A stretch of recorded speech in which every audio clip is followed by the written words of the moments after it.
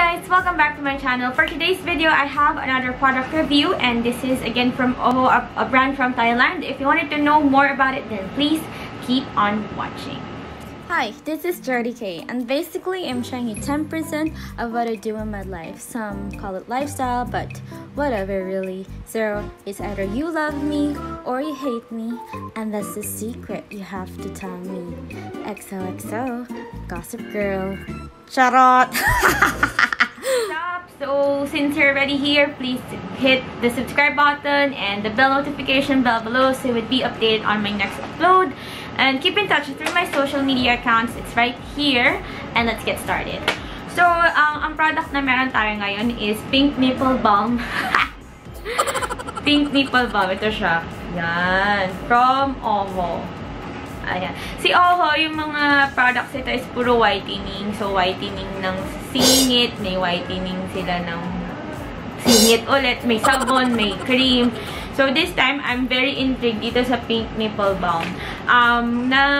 Na-entice ako bumili nito kasi sabi dun ng seller sa Instagram, this can also work for your lips.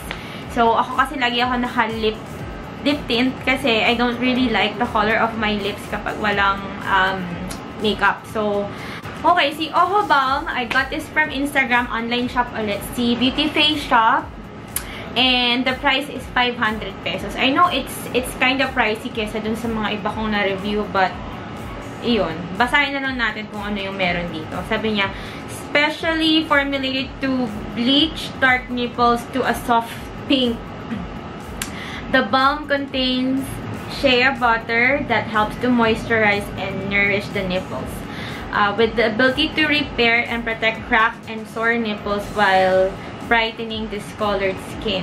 Crafted with rose hip oil, this balm also helps to reduce dullness. Unlike other nipple balm, this one can be utilized for chapped lips, chapped lips, and any other dry skin areas on the body like the bikini line. Tingnan mo, puro talaga siya pampaputi, whitening, pampapink.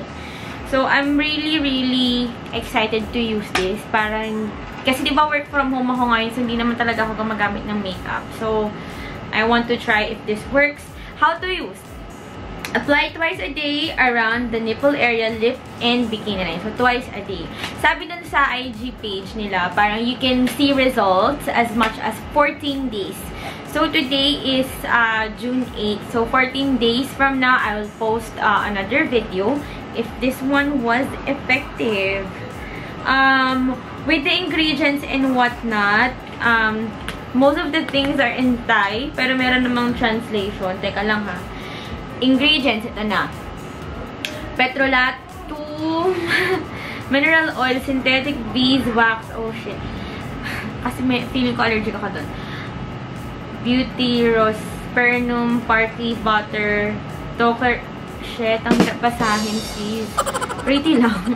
Tocopherol acetate, macadamia nut oil, ethyl, exyl, basta yun, mahirap na basahin yung iba.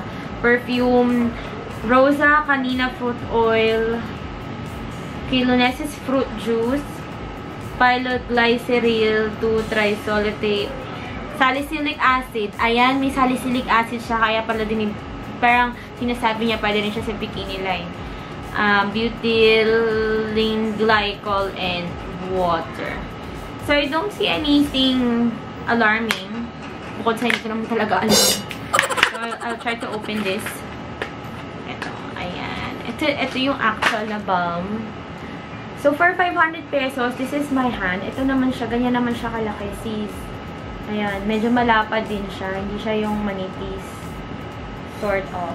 Ayan. Cute siya ha, in fairness. So, paano ba to? Ayan. So, nung inopen ko, oh my gosh. Medyo natunaw na siya. Nag-push siya lahat dito. Ito yung actual product. Dito sa Keme. Bango! Bango! Parang strawberry. Strawberry nga siya, no? Strawberry amoy. Strawberry ganyan. Try ko siya sa lips. Kung sarap.